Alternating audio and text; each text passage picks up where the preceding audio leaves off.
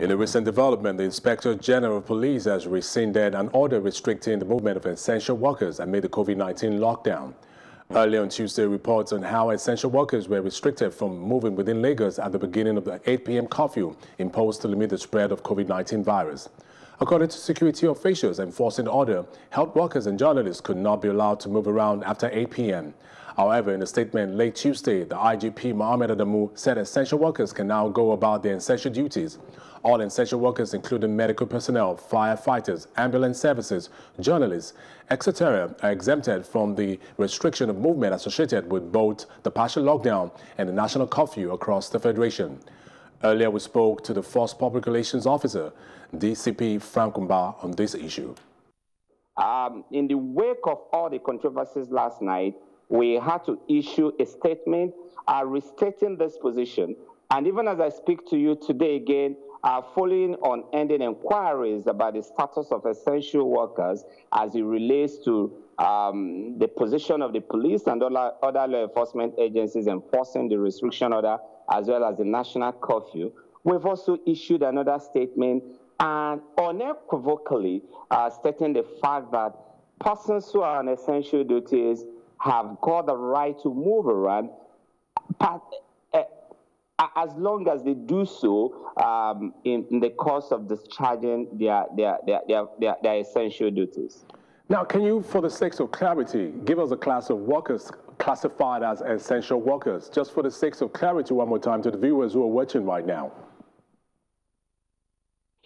Perhaps I will start with you because, I mean, probably that's the only way I can get you to begin to smile wherever you are. Journalists are clearly essential workers, essential service providers for purposes of this definition. And of course, our medical personnel who are in the front line, putting their lives in danger every day, fighting tooth and nail to make sure that those who have been infected are treated and safely discharged, are also part of the essential workers or the essential service providers. Apart from journalists and medical workers, law enforcement agents are also essential service providers for these purposes. Ambulance service providers fall within this category, as well as firefighters.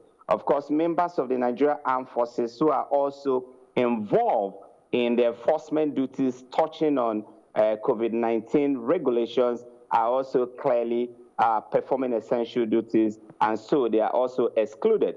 And beyond these categories of workers who are generically known as essential workers, the federal government also expanded the list of essential service providers to include workers within the oil and gas industry, tanker drivers who are moving petroleum products from one part of the country to the other, persons who are moving agricultural products from one part of the country to the other, telecommunication providers who need to keep working so that we will be able to talk to each other and communicate with each other, whether on Zoom or other platforms.